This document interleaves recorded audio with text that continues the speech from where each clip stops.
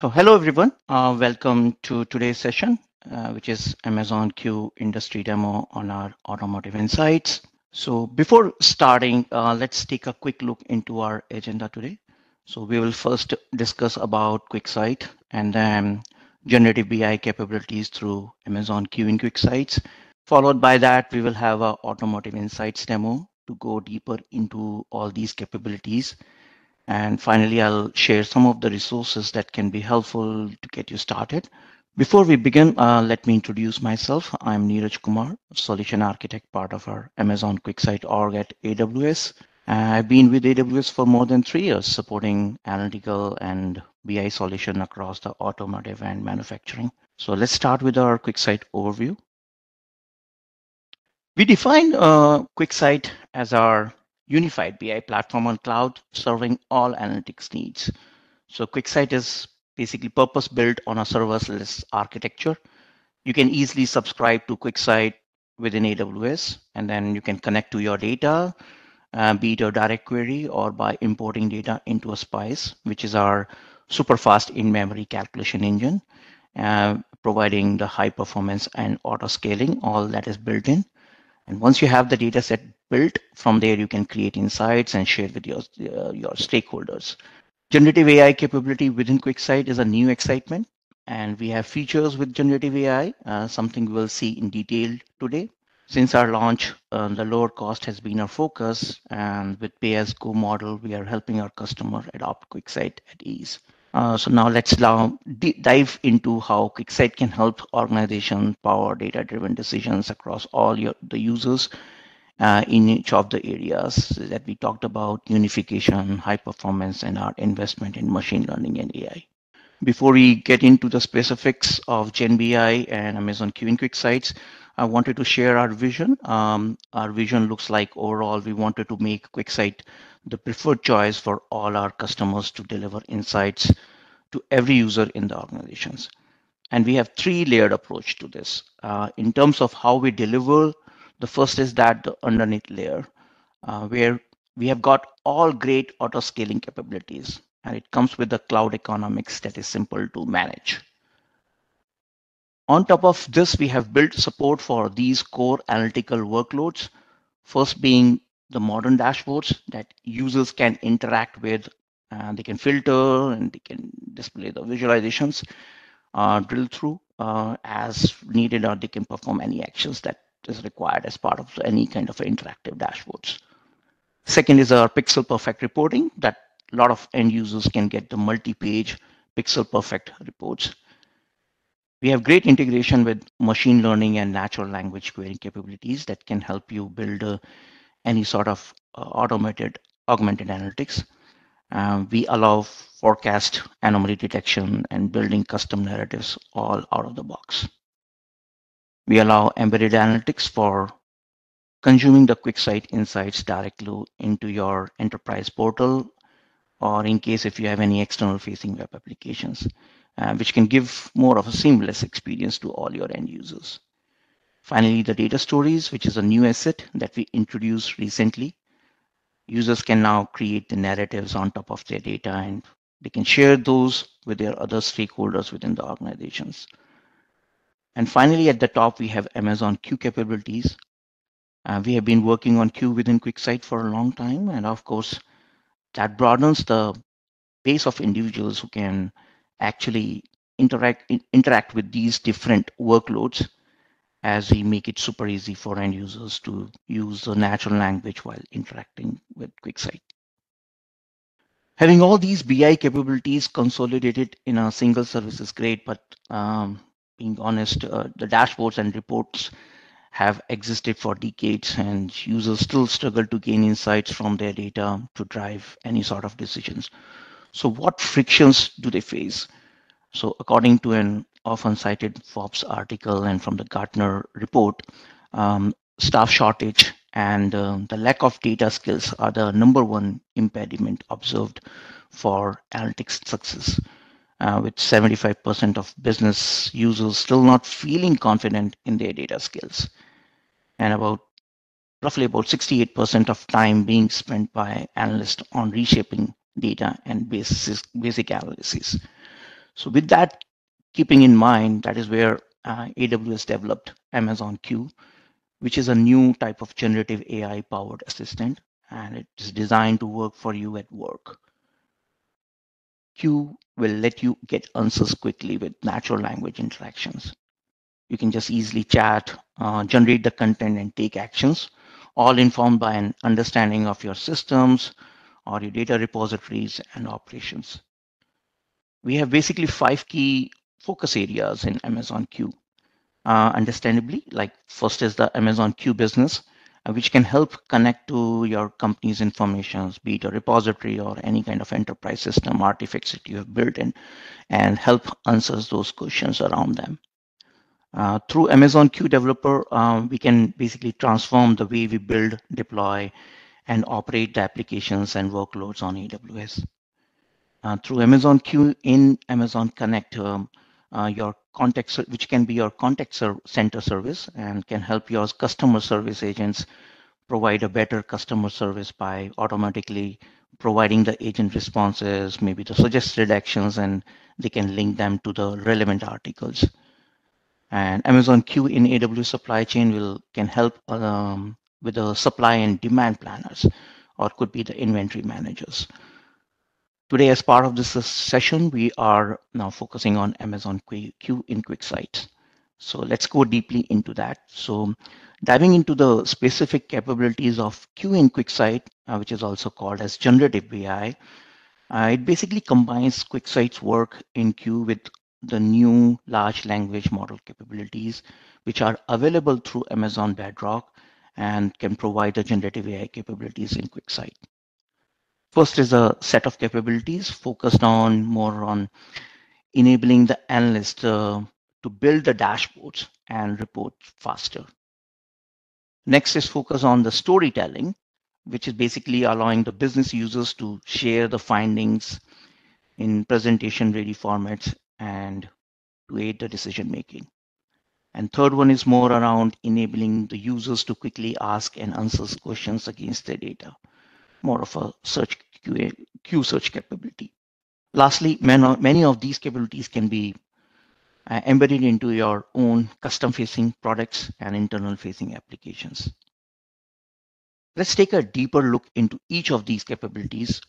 First being for the author. So as a business analyst, if you wanted to leverage and build your dashboards, this is where the generative AI capabilities are added to our analysis view. It is super easy to learn and use. You as an author will be able to build the new visuals and then refine them further using the natural language descriptions. You will also be able to create calculations by simply typing in what you are trying to calculate. While these dashboards are, while the dashboards are providing you the aspects of data, all the aspects of data, it can be difficult to sometimes quickly extract the most significant piece of information from it. And this is where our executive summary feature that can help create a summary of all the key aspects which can be shared on just a matter of click. Now there are times we have seen the content on the dashboards can trigger related questions. You can get them by interacting with dashboards like maybe filtering or could be a drill down, drill up or drill down. However, there will always be a question that the dashboards can't fully answer. Rather than have the users request new dashboards and overload the BI team, we have now the users can simply ask their questions to Q. Q will provide multi-visual responses along with the natural language summaries and provide the alternate exploration choices as well. We have seen the business users spend a lot of time extracting data insights from our dashboards in order to create the presentations for their stakeholders. And to that end, they often end up copying and pasting the visuals into various documents and that are shared outside their BI systems where governance is no longer enforced and insights can get outdated soon as well. So we have now the new stories capability in QuickSight, which can help the business users interpret the data and share insights through compelling narratives. Stories can bring together data-driven insights, more of a real-world expertise, and artificial intelligence all built in, all framed within an engaging design. These are all the aspects that we will learn in demo shortly. Before starting with the demo, just talking about the several benefits these capabilities bring. I've just discussed about them, but in a nutshell, the one is like it will reduce the time needed for the business analyst to build the dashboards, which might be taking an hours. Now it can be done in minutes. With the use of natural language, the business analysts can now access the business insights in seconds because they have access to the data. They can just query the data and get the responses. There's no new skills required to build any kind of a dashboard or create the stories. This can be done now in a matter of few clicks, very quickly and easily, and it's enabling the self-service insights for all the stakeholders. And that's what we will see now in our demo. It's time to see all these capabilities in actions, and let me switch to the demo and bring up my QuickSight console. If you have used a QuickSight, so this is again a QuickSight consoles. If not, you can easily subscribe to QuickSight accounts. Now, once you are subscribed to QuickSight accounts, as I mentioned earlier, you can connect to your source. Maybe if the source, if you have a data in the CSV or Excel, you can just upload it. Or maybe if you have a data in the Redshift or any other third party, let's say Snowflake, you can just connect to your source and create your data sets. So as far as an author, the first thing we'll do now is to select some data and which we wanted to analyze. So we will take a data which is a car sales data, and this represents sales of a various model of a fictitious car company, which is called as Quick Motors, and which is providing its sales, doing its sales across the different geographies. Looking into the data, these are the attributes. We have order dates, like when the order has happened, and who was the sales representative for that order, in which particular country or city or region the sales has happened, and the corresponding customers, and what the models has been sold, what is the model type for that for the car, and who is what is the make of the car, so which is a Quick Motors in here. We have the VIN details and some of the other fuel type and fuel efficiencies details, like if you wanted to build any insights around that. We will leverage this particular data sets for our use case and create our insights. So let me just take this particular data sets and let's ask now and create a first analysis. When we create an analysis using the data sets, now here I can ask you to build a visual, and that can be something like a top selling car models or so. So first, let me just clean up this analysis. Let's start clean. We have on top the build visual, as you see here, and this is where I can ask a questions, maybe now total sales by model, and say ask you to build a visual for me. You might have seen that it has interpreted as total sales by model. Sales is one of my metric, model is one of my dimensions. It has created a visual on the fly. I can add it to my analysis, and now I can resize, and I can see what are my top models. So seems like Q1, Yoho, Edo has been performing rightly on a sales.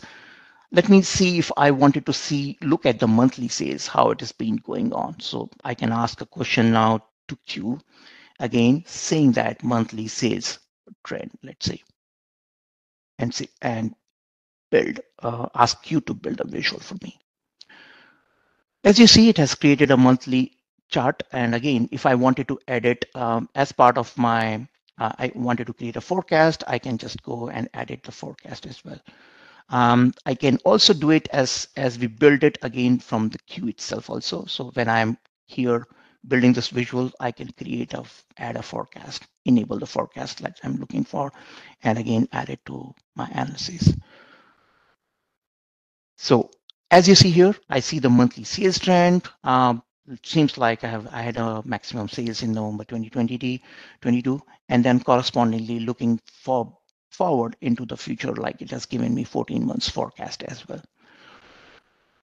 Also, like if I wanted to look into a different visualizations I wanted to create, maybe now look for sales for models across different region or so, and maybe now I wanted to create a more of a Sankey charts.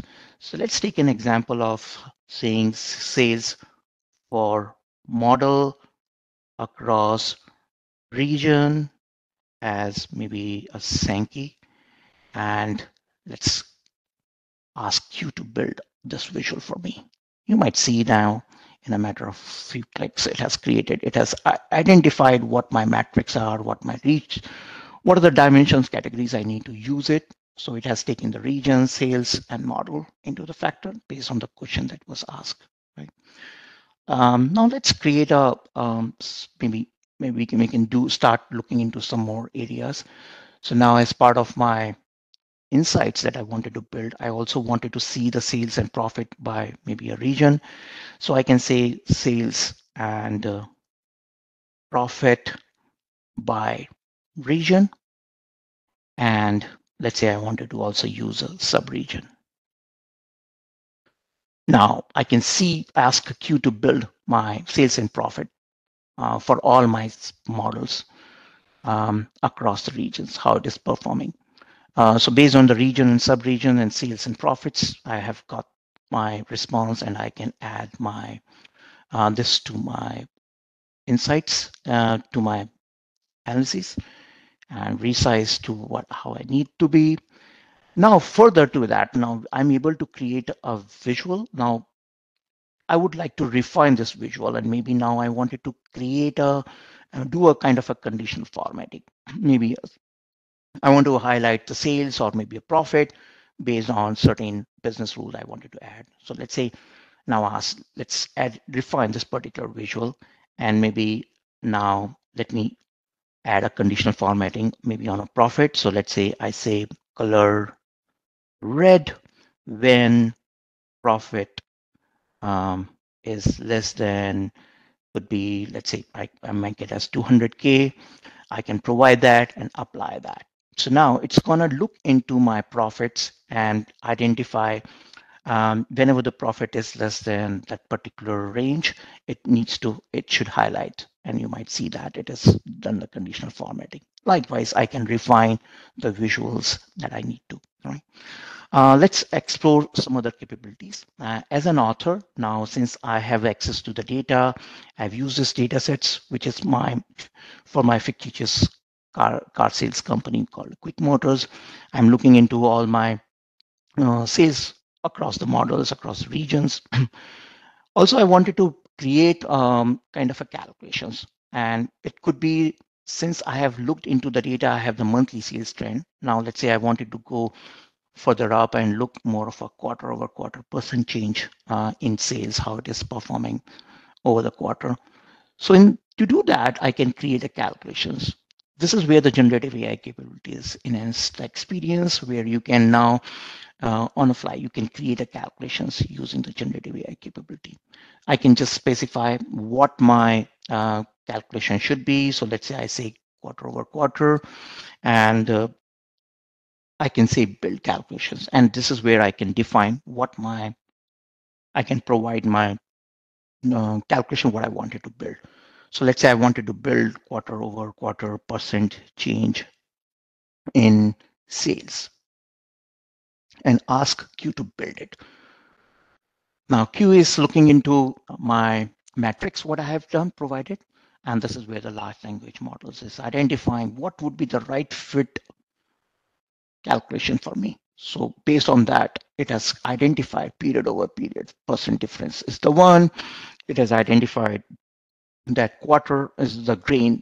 I wanted to aggregate it at quarter level and do the comparison of the quarters and identify my quarter over percent change in sales, right?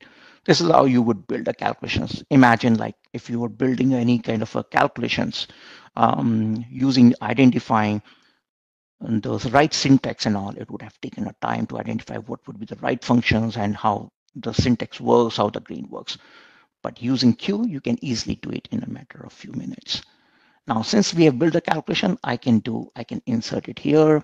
I can save that as a calculations, and now that will appear as part of my analysis. I have got my calculation built. Now I can ask Q to leverage this calculation that I built in and create another visuals. Let's say I wanted to say quarter over quarter. Maybe I wanted to say by, again, I wanted to show it by quarter, this metric by quarter, let's say. So in that case, it will look into this particular calculations I've used, and now it has created a line chart for me, which again, I can add it to my analysis, right? Hey, Niraj, can you just really quickly show how you make the Q sidebar come up on the right? Just to clarify that, we had a question. On the sidebar on the top, you can just create, when you click on the build visuals, it just appears automatically Perfect. for you. Thank you. Yeah. Just want to make sure that was addressed. Sure. Thank you.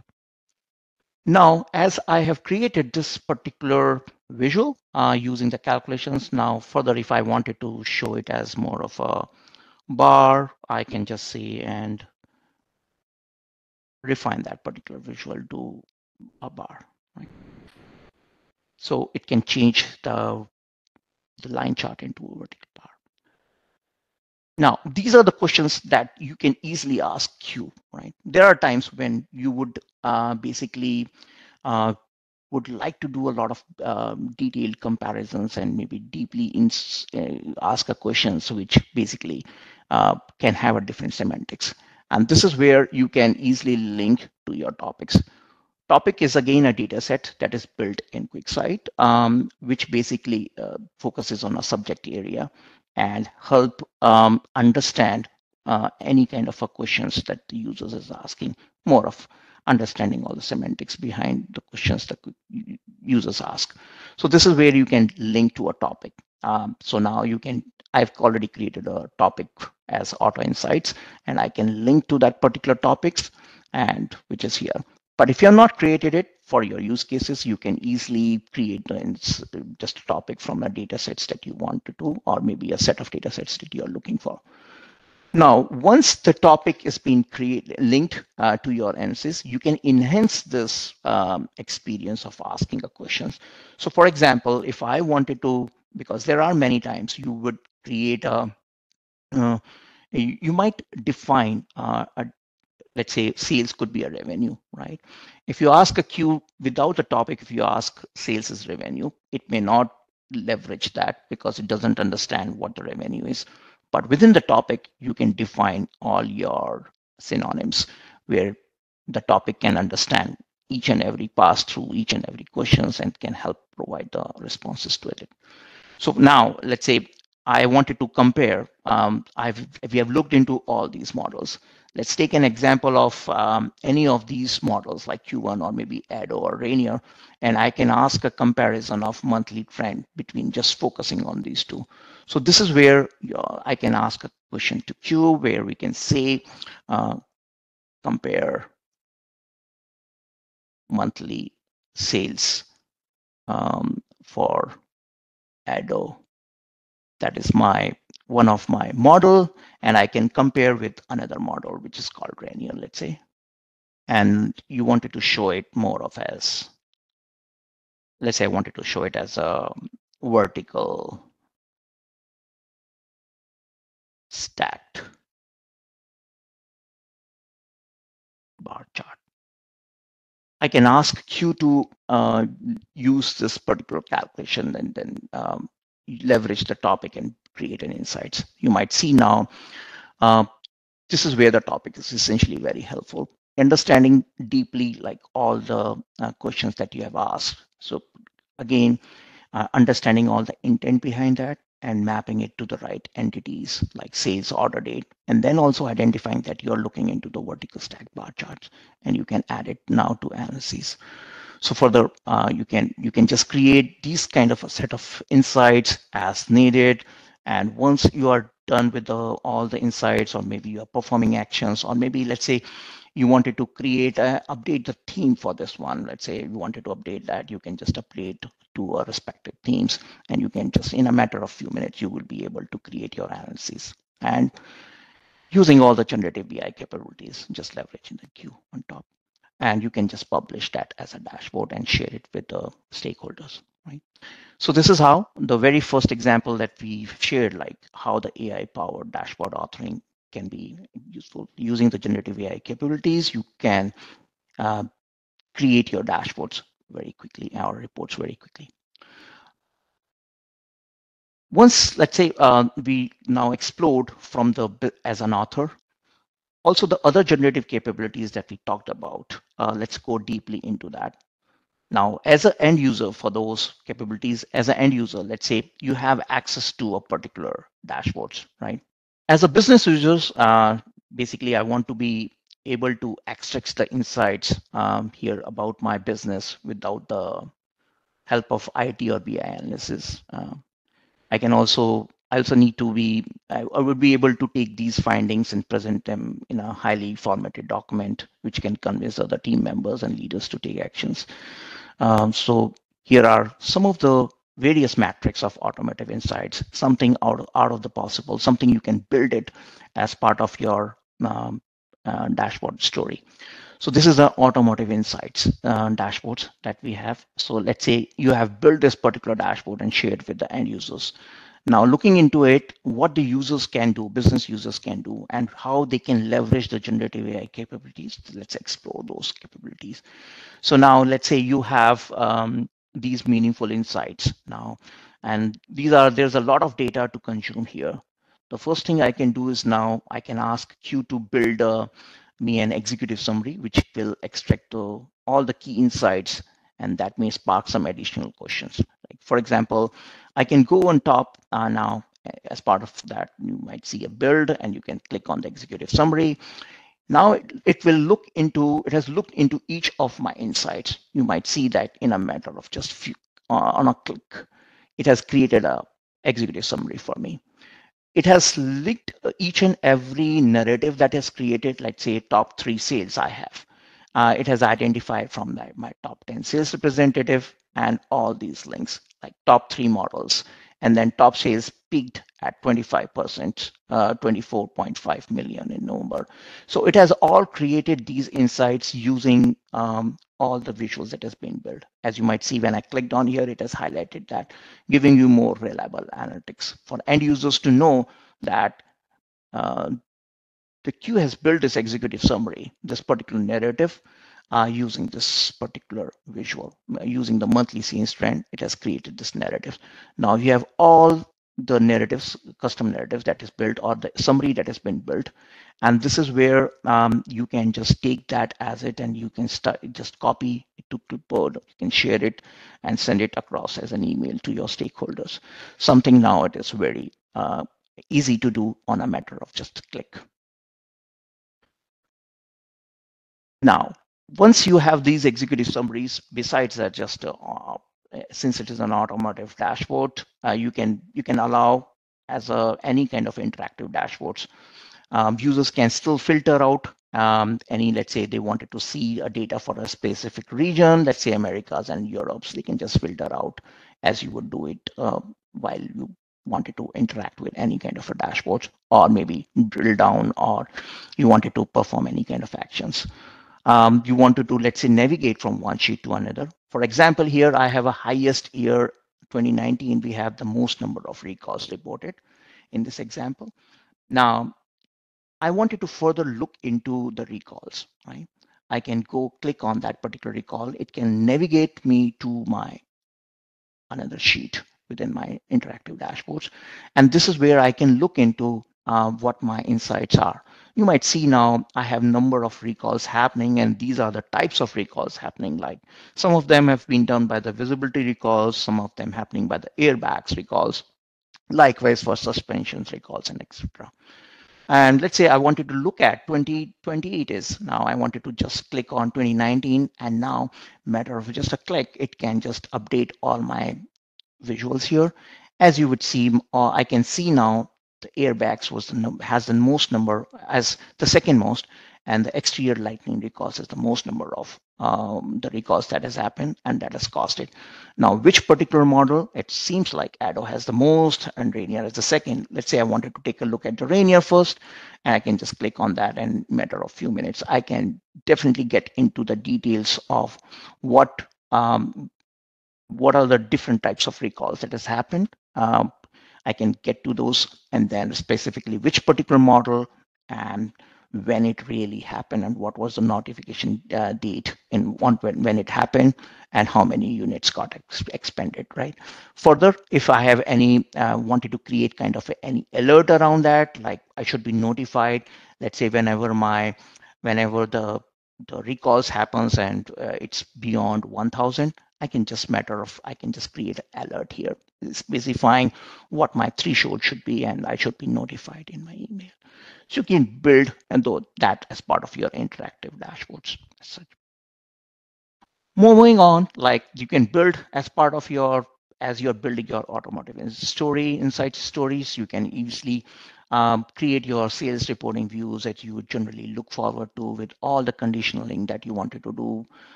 Maybe a period over period growth, you wanted to highlight that. You can specifically, if there's a need to create any kind of pattern reports, and this is where, like when we initially called, I started with the overview, I mentioned about the unified BI experience. So within that same dashboards, interactive dashboard, you also can create the pattern reports, and you can schedule as to your end users as needed, and you can send it across to your stakeholders, this particular multi-page reports, right? Now, as I'm looking into this particular report, there might be still a questions as an end user when I'm looking into it. So one of the questions could be as you might see that on the dashboards on this particular report, I have the sales declining in Latin America. So seems like number of cars has declined as part of this report. And looking into this particular report, I have that question, and now I wanted to understand a little bit more. One way is basically you can look into a different KPIs or visuals that has been built as a dashboard, drill down or filter through those, or if it is available in the dashboards, or you can ask directly to a queue. You can just open up a queue on click on top, and then you can just ask a questions like why my sales is declined for that particular region. So in this case, let's say I wanted to look for why sales decline um, in Latin America, which is the one in March 2023. This is the question I posted it earlier, so that's why it is showing up in my history. So let's say I post that question now, and within a matter of minute, now you might see it has done a contribution. Q is doing the contribution analysis. It is identifying like what all key drivers are, which are playing a key role in this sales decline for that particular region, right? Seems like Suze was a sales representative, and seems either he might have moved or to a different department and that could be the cause, or it could be another reasons, but seems like the sales for Sue has declined by 100%. So he's no longer working for that particular region. And also looks like he was looking for, he was working in a particular city, and he was looking for models, and seems like his top model, the Edo is the one he was assigned to, or maybe he was working on a different campaigns. Something to look at, like if I wanted to go back, I can just pick any sort of any other key driver and look into the specific details. Like, is there any particular campaign which Sue was working on? And is that somebody I can assign somebody else so that my sales gets increased again, or I can move on with my sales increment. So this is where I can easily identify, I can look into why my sales is defined, what are the key drivers to it, and then once I know that, I can take an actions on top of it, right? So this is how you can get into it. Further to it, like as a business user, I would like to also know, okay, I know the sales, but then I also wanted to understand how my monthly sales is being happening, right, across the Latin America. And this is where I can ask again a question, monthly sales in Latin America, let's say. And again, I type in a question and ask a queue. Q is now going to look into my data, and based on that, now you might see it has created a new set of insights, which is now it's not a single visual. I got a kind of entire dashboard with multiple related slices of the data. You might see that monthly sales trend is coming. I can see the customers who are tied to Latin Americas and who are basically for whom the sales has happened, and also the order details. Also on the left side, if you see, it has created a narrative short summary. All these short summary also has basically, if you see, it is underlined all the metrics that it's been done, which is basically you can look into and identify which particular visual it has created this narrative, right? So it seems like the significant decrease in sales has been identified from the monthly sales trend. Likewise, looking into the sub-region and all, it has identified the lowest monthly sales for the sub-region has happened. And likewise, the other areas like Dan, Gran is contributed the most to the sales.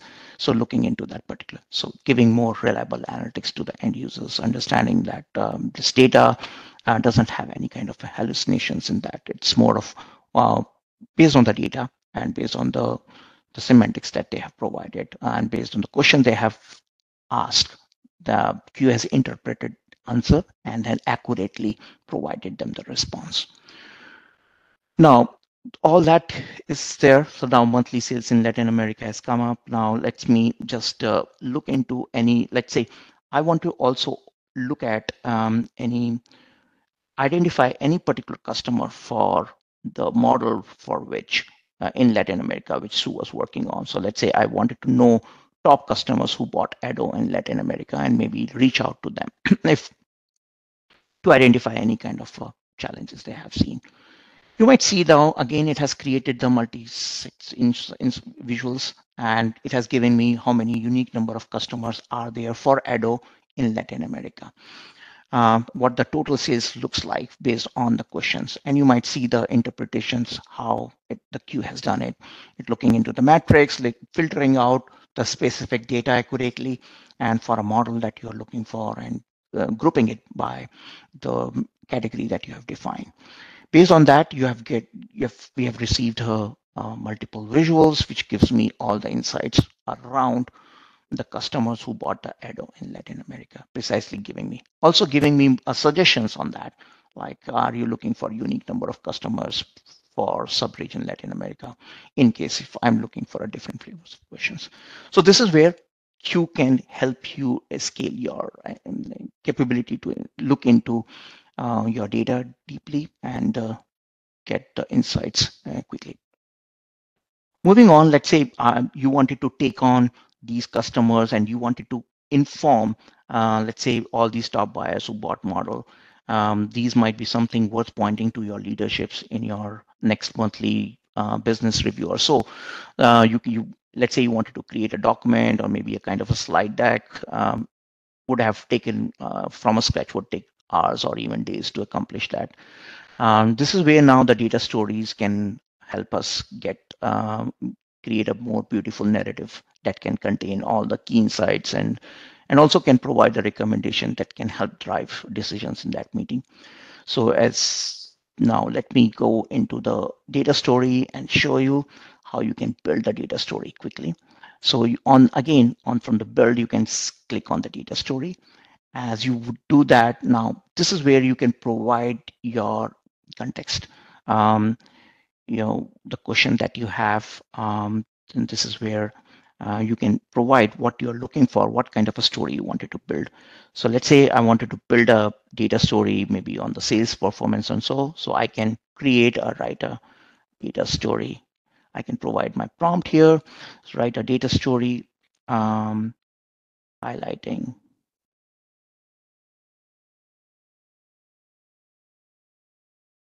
sales performance and provide, let's say, a recommendation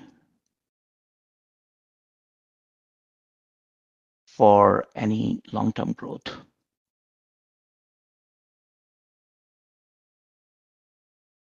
And while I provide this prompt, I can also add a set of visuals from my dashboards.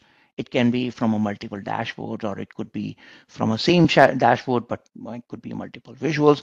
Like from here, I can pick some of the set of visuals on which I wanted to create a story. So maybe I can pick some from summary sheets and some from detailed sheets. And let's say I wanted to create a story around that. Now, this is where like using the prompt, looking into, as I'm looking into the data story, highlighting the sales performance, and also looking into any kind of recommendations that you can provide me for long-term growth. Q is now looking into all the set of visuals that you're providing and also the prompt. And based on that, it is it is going to recommend a story for you. So now, as you see, within a second, Q has built an amazing starting point with a complete outlining, including the if you see here, it includes the introduction here, the header, the introductions. It has also looked into the sales trend, all the visuals that I provided, creating all the narratives. And if I wanted to further uh, create any kind of a, let's say I wanted to create a more of a short summary, or I wanted to create any kind of a long query, or maybe I wanted to create a change it to a bullets. So I can basically change into any of these formats, make these expand these narratives or summarize, or maybe change into a bullets. All these insights is being created based on what I provided and based and the use, and this is where the Q is providing all the accurate informations to you, which is something as a human in loop coming in, you can validate, certify what Q is providing to you. And if needed, let's say you can review all these insights and recommendations based. So basically we provide ask the recommendation, looking into the market trends. It is providing you all the recommendations as part of the automotive industry. Now, as part of that, there's a need to create further any kind of a comments or so you wanted to build or maybe add any particular visuals. You can add a visual or you can add an image or you can even provide your own annotations here. And you can add your comments. Once it is done, you can basically change the format on the themes as currently we are providing with the set of 5 themes which are accessible to you, and you can change the theme and make it more beautifully interactive and which can and more polished, and once you have that ready, you can share these business context to any of your end users. So you can just, on a matter of click, you can just provide the username who you wanted to send it to or create to. So right now, as a business analyst, I've created it. Now I wanted to create it, share it across my organization. So I can just publish and share this entire story. So everybody in the organizations can take a benefit of the story that has been built, and they can, and we can further refine on that. So rather than spending more of 8 hours or so crafting this document, we are now able to create this polish and business context of my own and have this ready in a fraction of the time. So as you have seen with Automotive Insights, how the generative capabilities of Amazon Q in QuickSight can help both your analyst, as initially we were creating the analyses using the Q capabilities, asking those questions and adding based on the responses, adding it to our analysis, and created our dashboards quickly. Also, as a business users, we can uncover or drill down into and share the key insights with others in order to aid data-driven decision making. Moving on to my slide, let me come back to the deck here. So these are the resources which can be useful to further explore these capabilities we spoke today. We have these using the generative BI with Amazon Q in QuickSights.